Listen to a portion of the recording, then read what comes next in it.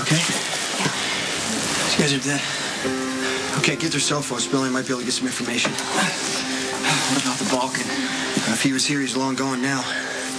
Hey, why did you shoot before I say it was okay? Well, this is a roster. Names on a schedule. He could have been reassigned. Okay, well, there is proof that the betrayer met and guarded. You know what, Spinelli? I asked you not to call him that. His name is Dante. Fine.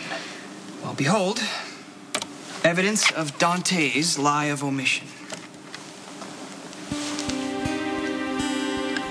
I don't get it. There could be 100 explanations, you know. I mean, if Brenda never came to town, Dante would have no reason. Yeah, but Brenda did come to town, and he said he had never met her.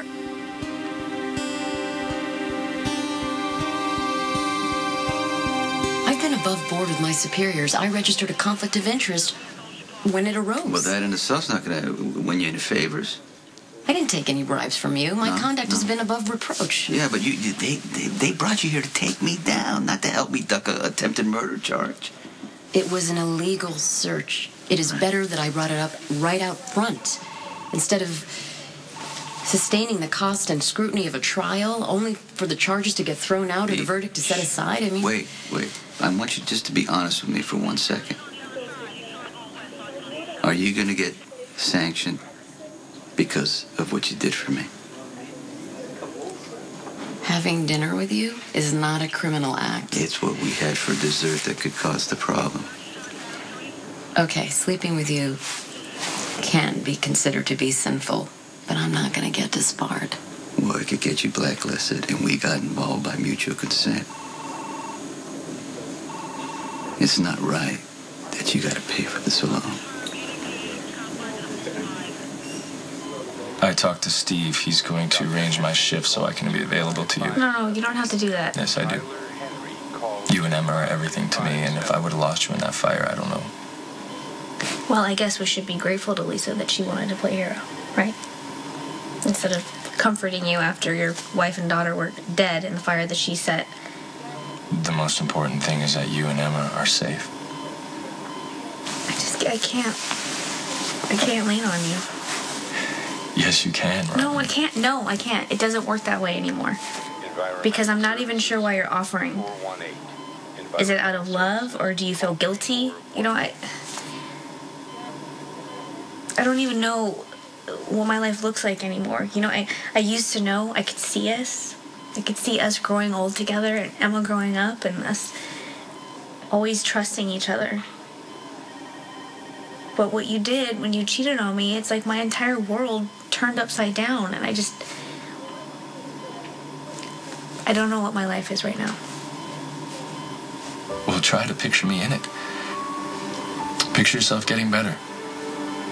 Forgive me. I know I'm going to have to earn your trust, but you have to let me in. I know that you're worried. I can see that you're worried. And I know you're probably beating yourself up for what happened, but I only have enough strength for one battle, and if we're going to fix our marriage, if it's even fixable, it's gonna have to wait.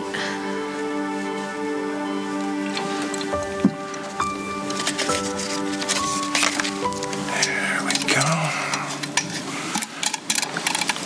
Give me that. Hey, give me that flask. No, I am supposed to be nursing you back to health, not feeding you Edward Scotch. Good news, I made a full recovery. Tracy will smell it on your breath. That's why God created breath mints. You don't even believe in God, okay? And my medical career will be over before it starts. If Tracy finds out that I let you and Ethan even talk me into enabling this insanity. Why are you not in bed? Oh, my God. I just walked in, and then he had a weird look on his face. Get him in the wheelchair. And he collapsed. In the wheelchair. Come on. I need something. I'm so thirsty. Sweetheart, you're sweating and your pulse is racing. Would you get him some water? Why do you push yourself? I have to prove to you that I'm man enough to marry you, Trace. You fool. It's time to stop resisting, darling. Come on, don't let this be a dying man's wish. Enough already.